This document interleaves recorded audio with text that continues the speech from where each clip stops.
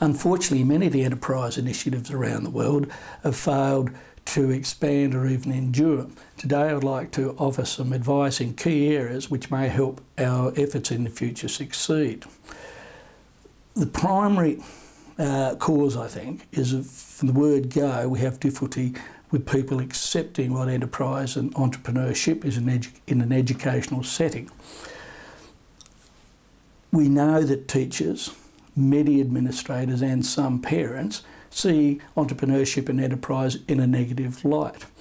They often over-associate it with greed, sometimes exploitation, and they feel uncomfortable with the idea that maybe their job is churning out tycoons in short pants. But one way I think to deal with this, in the Anglo setting, they make a distinction, in definition, a broad distinction and a narrow distinction in this area. A broad distinction is about being enterprising in all things you do. In a narrow area, it's about being enterprising in a commercial setting and usually in the public sector. This is not a competition between the two. The enterprise, or the broad definition, right, encompasses the narrow definition of entrepreneurship, not that one's superior. But by doing this, it's the enterprising approach, I think the broad definition is a little bit more palatable. The other important thing is that research shows that if you take the broad definition of being enterprising, right, it will tend to achieve the entrepreneurial outcomes that we seek as well.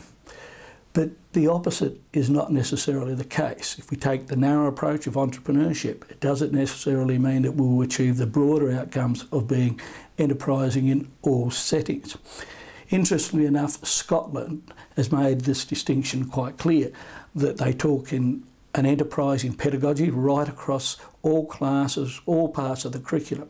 Entrepreneurship, on the other hand, takes place in specific subject areas or programs. And they do this, once again, because the enterprising approach they think is more palatable to teachers and parents. And even, I don't know whether this approach is actually achievable in the French context, but I do know that the issue needs to be resolved. I think we need to talk more about enterprising people, enterprising cultures, enterprising workplaces, enterprising administrators. We also need to expand our support to areas like social enterprise, student task force, student commissions, not just mini businesses. The second area where I'd like to offer some advice is, where do we place the enterprise program or experience within the crowded curriculum, which is already dominated by traditional subjects? There are three areas to consider.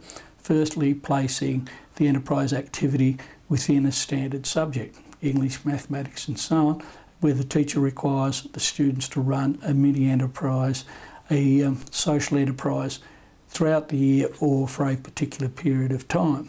This is a fairly easy model and a good place to start. The second area is what I call cohabitating. This is simply where a subject is taken, like enterprise, and added to another subject, it might be mathematics, and they share the same timetable. In Western Australia, the approach is called enterprise and technology. In the UK, it's often enterprise shares the timetable with vocational education or business studies. The interdisciplinary approach is certainly worth good consideration. It's a very rich model. Example is that in Singapore, Polytechnic requires all students for 10 weeks to run a social enterprise which includes themes from all the areas that they have studied in the last 2 terms, with a big emphasis on communication. Another important thing to do is to really highlight as much as possible the academic outcomes of enterprising activity and experience, particularly in the area of literacy and numeracy. This creates an attraction for other members of staff, and it gives it a degree of solidity, credibility within the rest of the school. The other issue I think is equally important is how many students and what sort of students do we include in enterprise activities. Too often what we see is that enterprise is presented as an alternative activity to low achieving students who are disengaged from the standard curriculum, hands-on approach. I think that this runs a risk of removing students from the important parts of the rest of the curriculum, and also runs a risk of stigmatising enterprise. At the other end, we have the gifted and talented students who also should be included, because they need some enterprising experience as well, and plus they can add some prestige to the enterprise within the school. Leadership's really important also in introducing enterprise into schools. So I'd advise you strongly to encourage the executives, the principals in your schools and colleges to work directly with students on their projects with their teams. They can be mentors, coaches in certain areas like finance, mathematics and so on.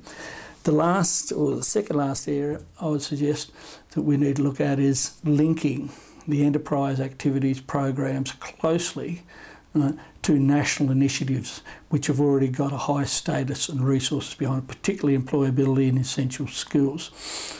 And lastly, I'd like to say that we know one thing, and that is that students will not learn to be enterprising with unenterprising role models in unenterprising environments. Thank you.